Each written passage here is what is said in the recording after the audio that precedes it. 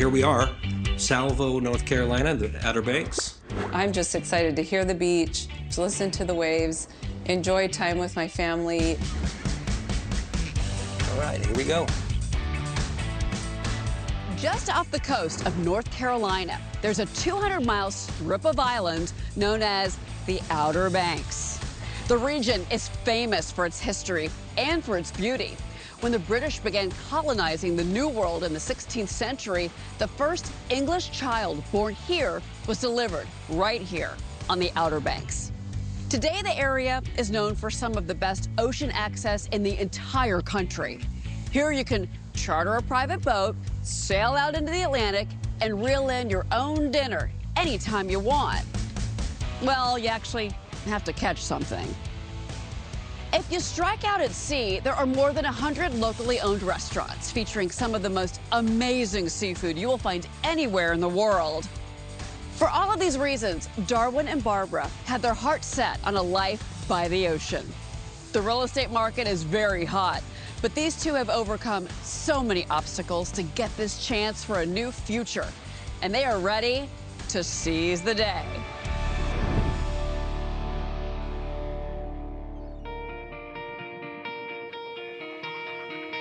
I'm Barbara, I'm Darwin. and we're here looking for our dream home. So there's a palm tree. That's interesting. You don't see a lot of palm trees around here. No, but we're getting closer to the ocean, so that's good. Oh yeah, just right over that dune right there. Can practically feel it. We live in Draper, Utah, which is a suburb of Salt Lake City. We see mountains every day, and now we're looking for ocean. This one is on Faro Drive and is listed at $1.3 million. All right. So perfect for our budget. Yep. It looks really great from the photos. I'm really excited to see it. I worked at the warehouse store when we met, and Darwin came in shopping for a vending machine business he was doing with his father, and he got a lot more than he bargained for. I did. That is very, very true. She was doing the checkout line, and I was checking him out, that's for sure. And she messed up on my order. So, you know, when you walk out, they check your receipt and everything. I had to walk back, and it's good. I was able to see her a second time. But so I asked her out on a date. I said, oh, I'm sorry. I have plans with my friends to go to the state fair. So I said, great. How many friends do you have? And I got them dates, and we all went to the state fair. And that's when I found out that riding a mechanical bull is very foolish. Oh, okay. Is it that one back there? It's a light sea greenish color. Oh, wow. It looks fantastic. Very nice. Let's take a look. Great wraparound deck. We could put some chairs out, listen to the ocean. Yeah, it looks fantastic out here. I just hope the inside looks as good as the outside. Me too.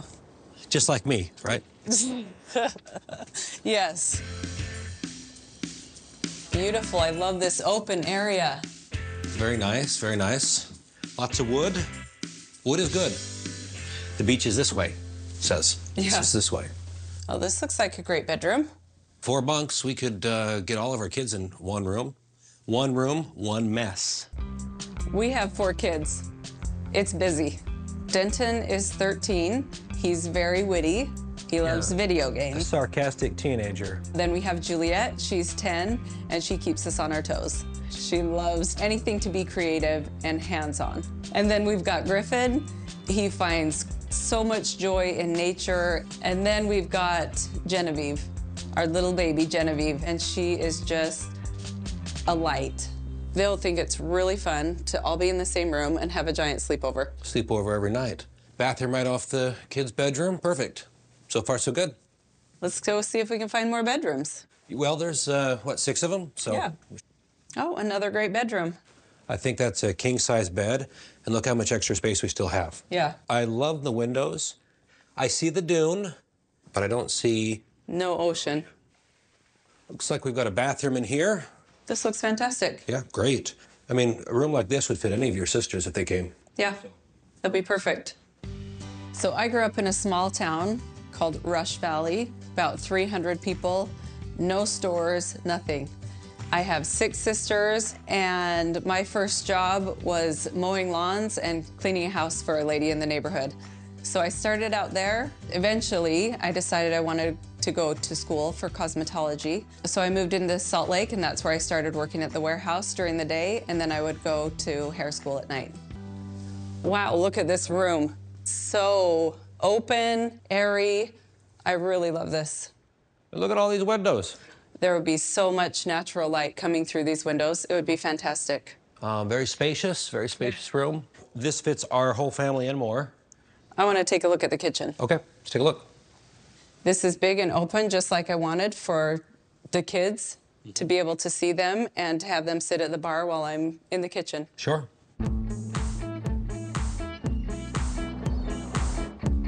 Okay. Oh, this is big. This is a big master bedroom.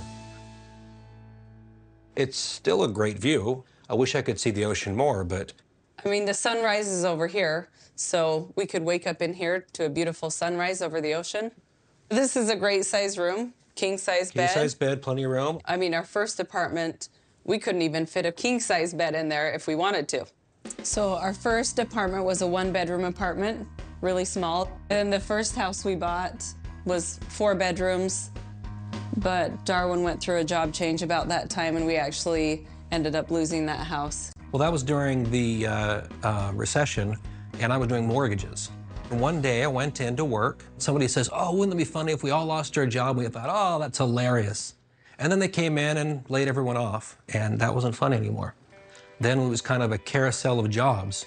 We went down to Phoenix, was working for a trucking company at the time, and that industry crashed because it was built on housing.